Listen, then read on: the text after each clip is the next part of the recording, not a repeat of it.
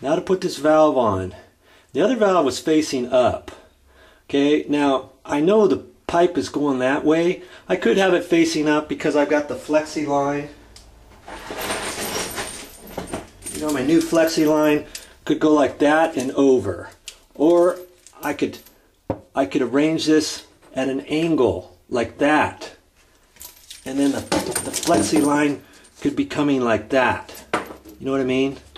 Or I could have it straight up and down. I can go like that. However I want. Alright? Let's do it. Okay, now to put that on, there's a couple different ways. I could put that on like that first. And then the new ferrule, you know? Then I can push that up there and screw it on. Another way you can do it is just take the whole thing. If you want, you can have it screwed on, you know, loose. You can take that and you can push that on. The main thing you want is to make sure you hit bottom. You want that tight on there. Last thing you want is to just barely push it on, think you got it on far enough. You tighten up that ferrule and you're right on the tip of the pipe or something like that. You want to make sure you're pushed on all the way. Okay? And then you tighten it up just the same way that I took it off. And the theory has it that when you tighten it up, that ferrule is gonna clamp right down tight on that pipe. But I always like to put my Teflon tape on these threads. You know, on this thread here. It doesn't hurt. It only takes me a minute to put Teflon tape on there. That's just my insurance policy. Now, should I have to do that? No, I shouldn't. But every once in a while, you put something on here like this, and maybe the first 2 or 3 times you do it, you don't have a problem.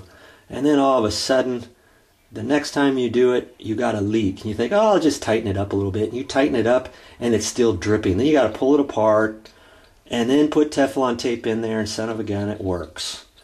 You know? So I'm going to put some Teflon tape on there. Do you remember how to do that? So I put the nut back on loosely with the ferrule inside, the Teflon tape on the outside. Okay? You can just wedge it on there.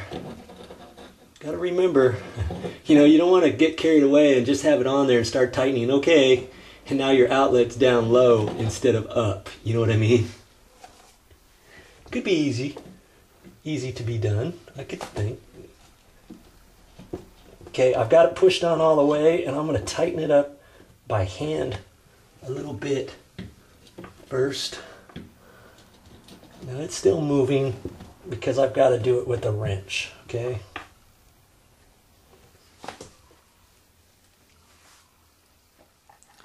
That's about a good angle. I got it off centered a little bit. It doesn't need to go perfectly straight up and down. It can be at a slight angle, no problem.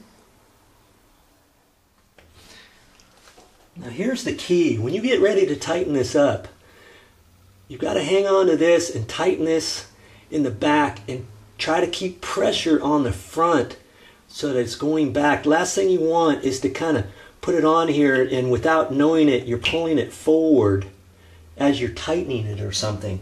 Because I want that on that pipe as far back as it can go.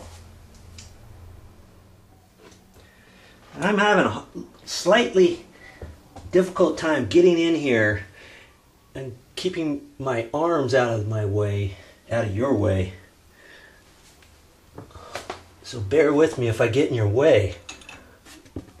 Okay, I'm going to try to hang on to this maybe with that first. And I've got to remember, you know, I've got to go up with that one. Remember last time I went the other way? Well, you got to do just the opposite now.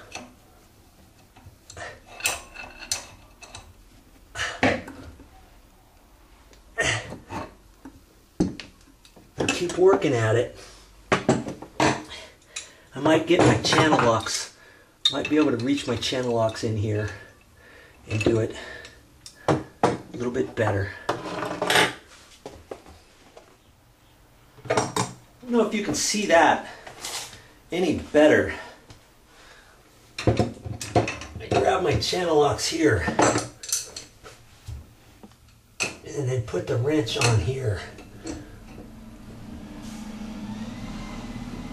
And the top one, I had to go up, and the bottom, I'm just holding it so it goes up against the wall. You know? I did it a few different turns, but there you go. Got it at the angle. Here's my valve. Not quite sure which way's off and which way's on just yet. I've got my scutcheon trim on there. I've got that all ready.